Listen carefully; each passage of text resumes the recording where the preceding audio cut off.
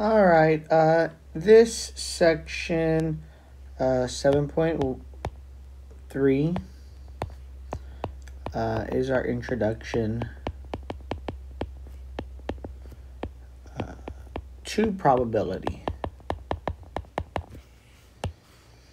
So, some terms that we want to look at here really quickly.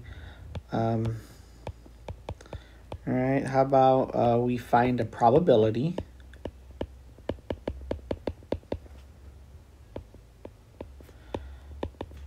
by dividing a number by another.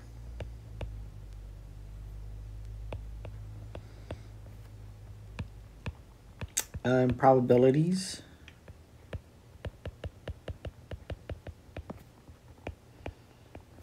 are assigned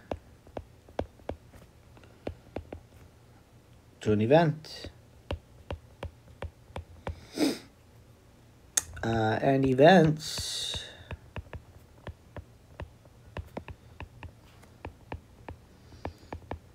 that are certain to occur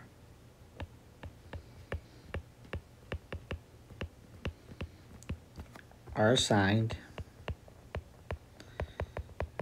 a probability of 1, or in other words, 100%. And if an event cannot occur,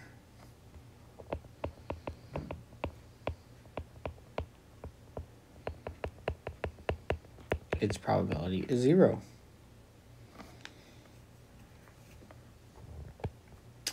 So we see that probabilities of events are expressed as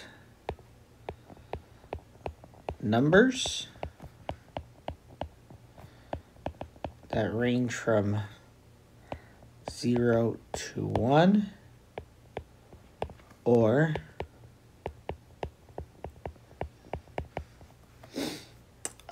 percentages that range from 0% to 100%. And the closer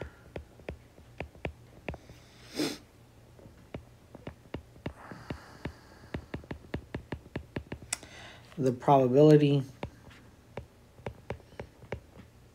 of a given event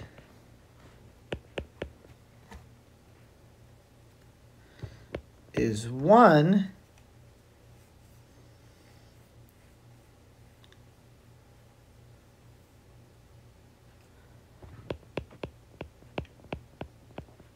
the more likely it is to occur, and the closer the probability is to 0, the less likely it is to occur.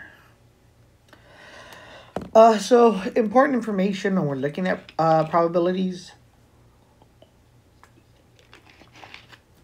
Once again, let's go through this again. A lot of terminology to understand. How about the beginning? We find a probability by dividing a number by another number, right? So in order to find probabilities, we're just dividing, right? Very important to understand that division is going to occur. Probabilities are assigned to events, right? We've heard this before. What's the probability of winning the lottery, right? Or the probability of getting struck by lightning, right? Probabilities are assigned to an event. Events that are certain to occur are assigned a probability of 1 or 100%. What's the probability of you going to class? Right, that should be 100% or 1. If an event cannot occur, its probability is 0, right? The probability of, sometimes we could say the probability of winning the lottery is very, very low, right? Maybe like 0.001%. So maybe that would be a good example. Probability of events. So we see the probabilities can be expressed as numbers or percentages. Notice that it's a number from 0 to 1 or percent from 0% to 100%. So they'll always be from 0 to 1. Always from 0 to 1. So if you're doing this math and you get something like 4, 5, or 6, or -3, something went wrong because it should be 0 to 1. And numbers between 0 to 1 are decimals and improper fractions. I'm sorry, proper fractions. Okay, and the closer, we mentioned before, the closer it's to 1, the more likely it's going to occur. The closer it's to 0, the less likely it's going to occur. So all important things of probabilities. Once again, this is the star here, the big one, right? We find them by dividing a number by another number. So what we can say is the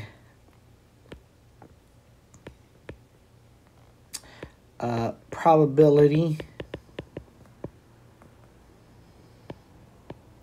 of an event, once again, division. We take a look at the total possible outcomes.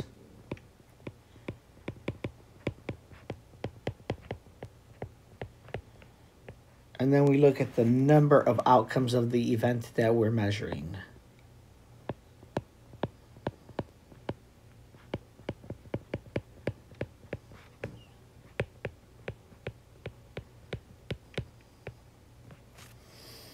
But we can use symbols for this instead of all these words. We can say the probability of, let's just say, event E equals the bottom total possible number of outcomes, could just be a lowercase n, open parentheses, s, close parentheses. The number of outcomes of that event, we could say n, open parentheses, e, right? So this is how we can find our probability of events. So let's take a look at some examples here. We'll take a look at some nice examples. Let's say that a single die is rolled.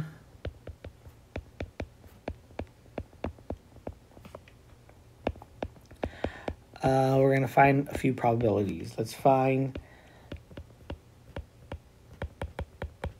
the probability of rolling. How about we start with just getting a 3? Right? So first we need to know the total outcomes. All right, what are all the total outcomes? All right, let's take a look at this in set notation. All right, so you roll a die and you can get a 1, a 2, a 3, a 4, a 5 over 6.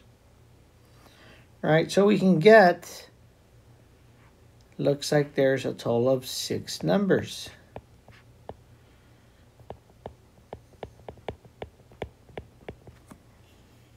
All right, so we want to know what the probability of getting the 3. Well, there's a total of 6 different numbers, but how many 3s do we have? It looks like we just have 1 3, right?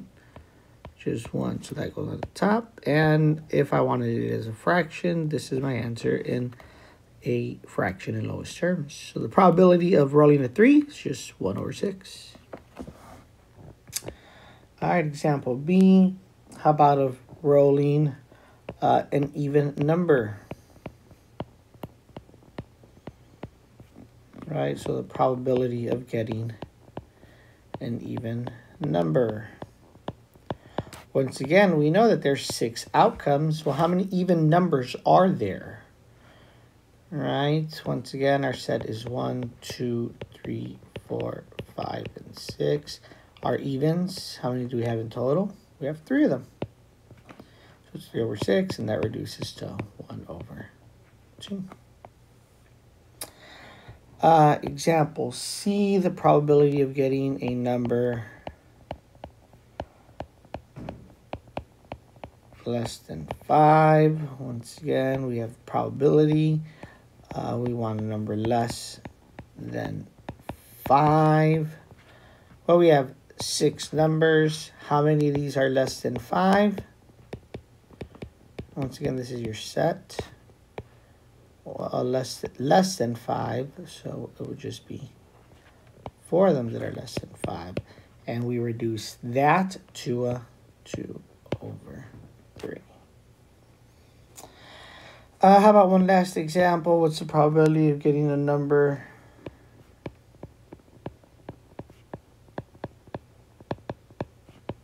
greater than 6? Right, so we want the probability of a number greater than 6. So we have 6 total outcomes. How many of those numbers are greater than 6? 0, right? So this just gives us 0 as our answer. So a nice example of working with the die. Another way that we can take a look at it, though, right? How about we have a deck of cards instead? All right.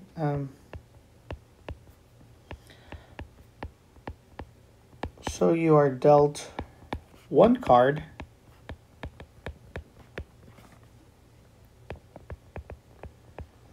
from a standard 52 card deck.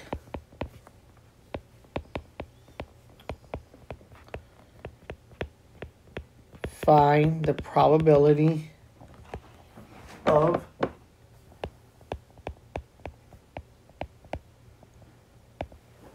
being dealt, let's go with a king.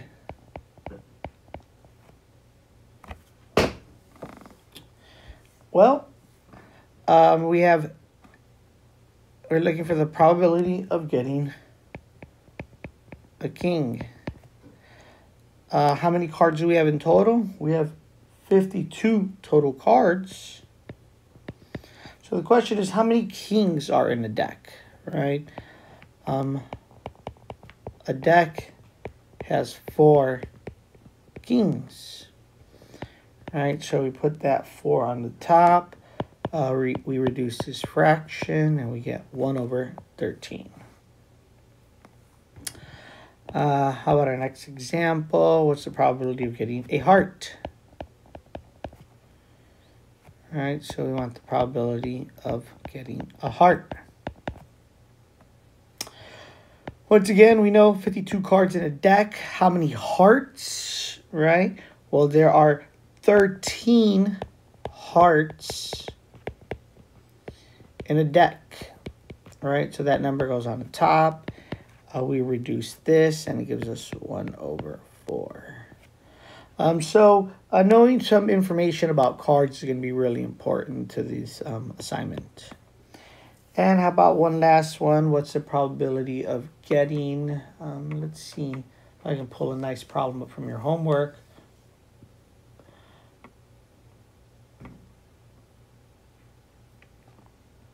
How about the probability of getting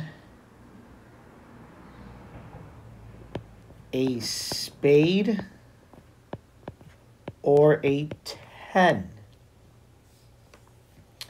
Right? A spade or a 10.